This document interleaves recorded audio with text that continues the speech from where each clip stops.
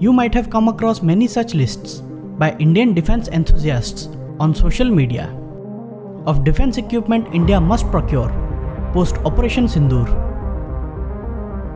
We have just fought a short high-tempo war, and it has certainly given us a lot of clarity on what worked and what did not. So what defense equipment India must develop and procure in the next 5 to 10 years timeline? My friend Avinash also asked me to compile a similar list. So here is my list. The list is focused around the Air Force because of its role in the recently conducted operation against Pakistan. Hello guys, I am Saurav and welcome to the ARC.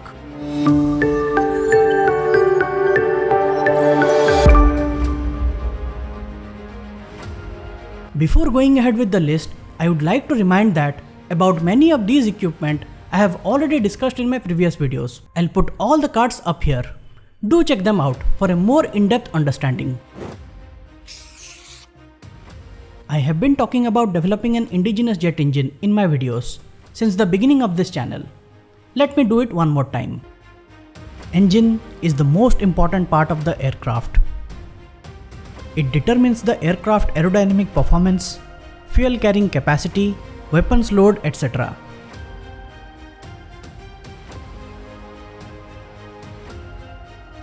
Building a jet engine is extremely complex.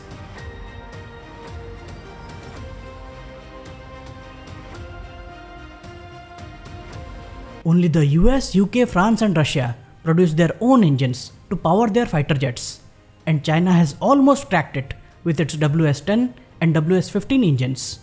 We did try our hands with the development of Kaveri engine in the 1980s. The engine, though promising, didn't deliver on the required specifications. There are many reasons behind the failure of the project, starting from government's meager funding to GTRE's incompetence and DRDO's project mismanagement. But it's time we look past all this. Kaveri should be further developed and tested to power indigenous UCAVs. And government must work towards developing a new engine for fighter aircraft completely from scratch, either as a joint collaboration with a foreign partner or indigenously. There is also the GE-HAL deal for manufacturing of the F414 engines in India, from where we can gain a lot of experience. We have already seen the kind of delay in LCA Mark 1A delivery due to delay in engine delivery. Then how can we depend on a foreign OEM for engines for LCA Mark 2 and AMCA? Recently on X, #FundKaveri engine was trending,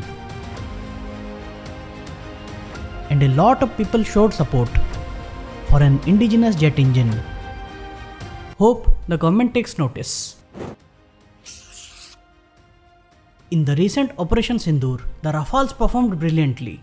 Rafales fired Scalp and Hammer missiles, targeting Pakistani terrorists and military infrastructure with pinpoint accuracy from standoff ranges. Rafale is an extremely potent platform, but 36 is not enough. Yes, it's expensive, but it brings in a lot of technological edge too. After investing a lot into this platform, we must take it forward. We must induct at least 54 to 72 more Rafales for the Indian Air Force. In April this year, a government-to-government deal was signed with France for 26 Rafales for the Indian Navy. A similar deal for the IAF should be worked out, as Dassault Aviation is all set to set up production facility for Rafale fuselage, as well as MRO facilities in India.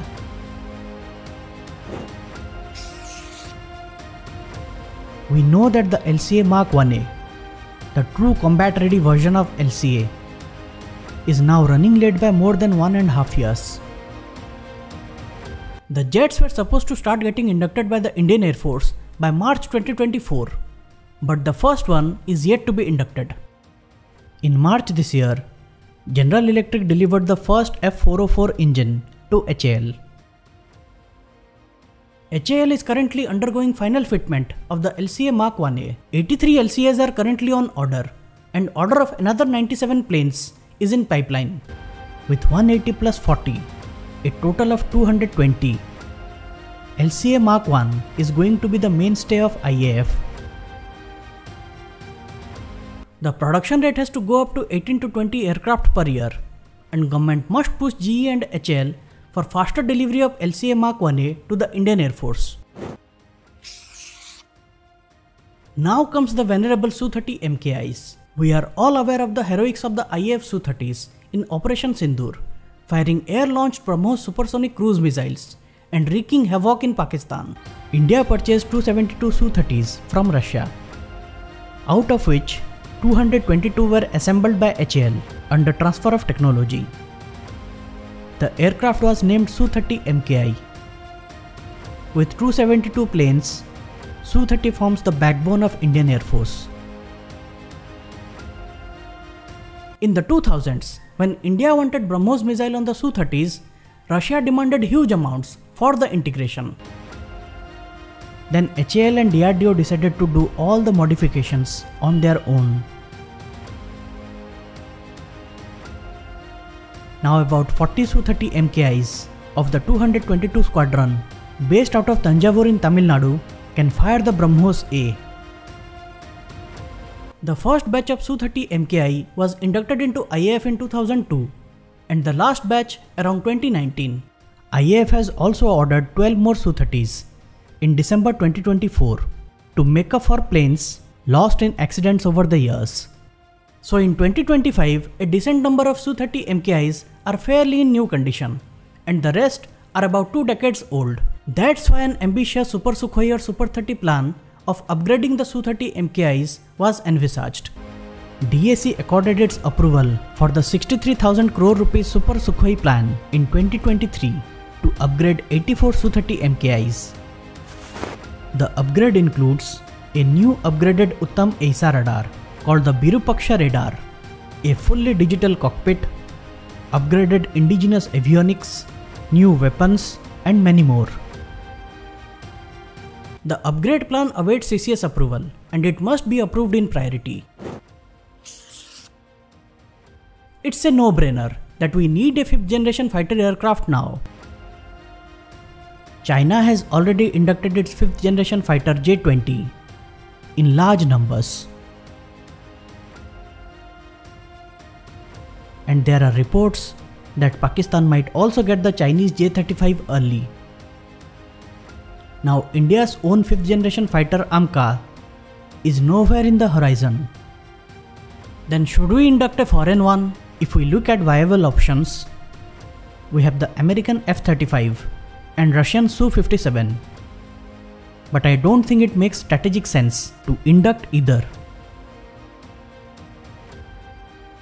If we induct adequate number of Rafales and invest good amounts of money into the AMCA project to accelerate its delivery timelines, we don't need a foreign 5th generation fighter aircraft now.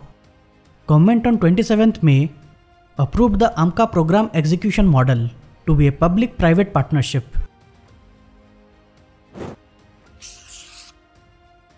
Now what about the LCA Mark II? The LCA Mark II, though has great promise and potential, I think we have to sacrifice the LCA Mark II.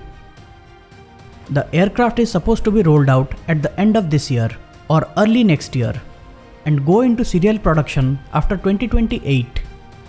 But these timelines are questionable and inducting large numbers of 4.5 generation fighter aircraft in the 2030s doesn't make much sense. Then should it be scrapped? I don't think so. Because many niche technologies being developed indigenously need to be proven, and LCA Mark II is the perfect platform for that. This will in a way shorten the timelines of AMCA, hence we should restrict the LCA Mark II numbers to 4 to 5 squadrons and go full throttle on AMCA. An airborne early warning and control system is what we call a force multiplier. The radar mounted on top is used to detect aircraft, ships and missiles at long ranges, and at the same time perform as a command and control unit to monitor the battle space. India has 3 Falcon AWACS with Israeli ELW-2090 radar mounted on Russian IL-76 aircraft, providing 360-degree coverage. Though these have been upgraded from time to time, the platform is now old. India also has 3 DRDO-made Netra AWCs mounted on Embraer ERJ-145 aircraft. Its radar provides a 240-degree coverage and a range of about 250 to 300 kilometers. Both the Netra and Falcons performed brilliantly in the 2019 skirmish with Pakistan and also in the recently conducted Operation Sindoor. But the number of AWC platforms operated by the IAF is extremely small, considering the vast areas it has to look after. China operates more than 20 such platforms, and Pakistan has about 9, including the Saab Erieye 2000, though we can't tell with certainty how many are left with Pakistan after India's Operation Sindoor. In March this year, the DAC approved the procurement of 6 additional AWC systems, known as Netra Mark 1A. It will be an upgraded version of the existing ones.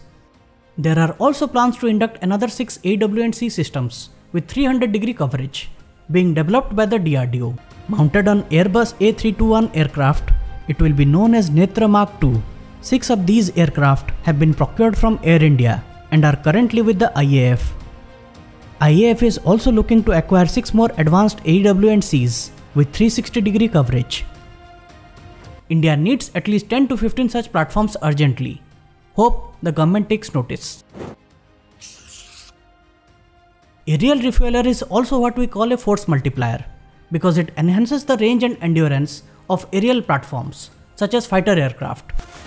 With aerial refueling, aircraft can carry their full weapons load with less fuel and be refueled mid-air.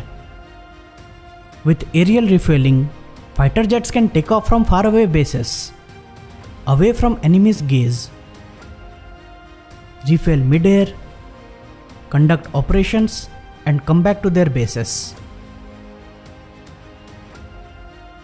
India operates 6 Ilyushin IL-78 refuellers, which were inducted back in 2003. Now these platforms are old and are also facing serviceability issues. IAF has tried to induct 6 more aerial refuellers, at least thrice before, but it has been rejected every time, citing high prices.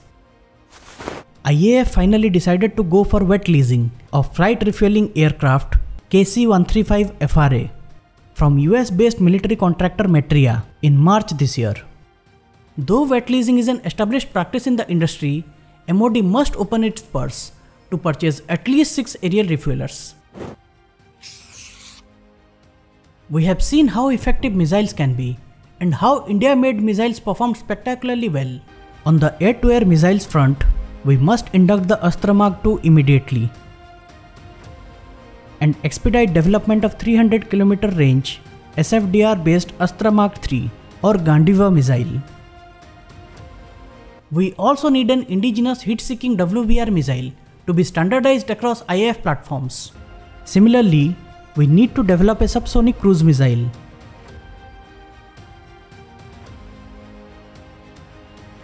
It will be smaller, lighter, and more importantly, much cheaper than the BrahMos.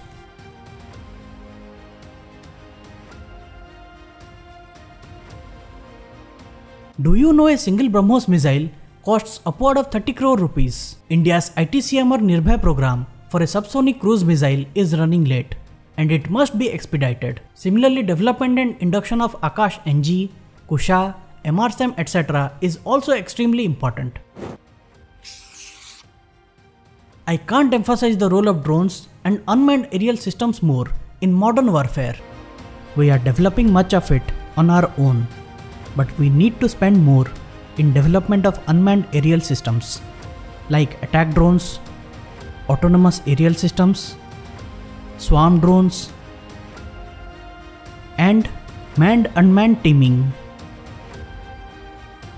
Along with all this hardware, we also need to up our electronic warfare game because the warfare is evolving rapidly and we need to adapt to the changing realities, and indigenization has a big role to play in it. At this point, considering the changing paradigm of modern warfare and evolving geopolitical realities, India needs to be self-sufficient in defense technology. So do you agree with the list? Do comment below if I missed something or if you have your own wish list. Till then, keep following the arc.